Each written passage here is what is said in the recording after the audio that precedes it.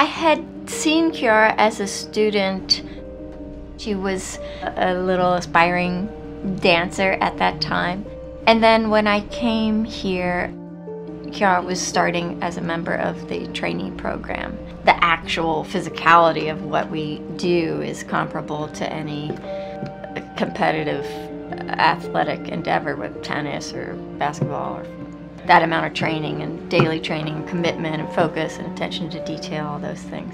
When Chiara first shared with us that she had a tumor, but that it wasn't serious, that in itself was really scary. And I remember sitting at this desk with her and her telling us, but we were also relieved that, you know, the diagnosis was that it was just something that she was going to have her hip surgery and then it was going to be taken care of.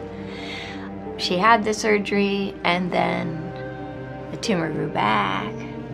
I remember when I was in New York City, the company was performing there, and I got the email or the text message saying that Chiara had been misdiagnosed and that this was a very, very serious bone cancer.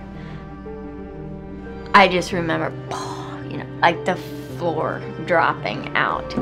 Also a great sense of relief that she was at Montefiore. I've known of Montefiore, and I know that their reputation is exactly for that hospital that could take care of her and give her the treatment that she needed.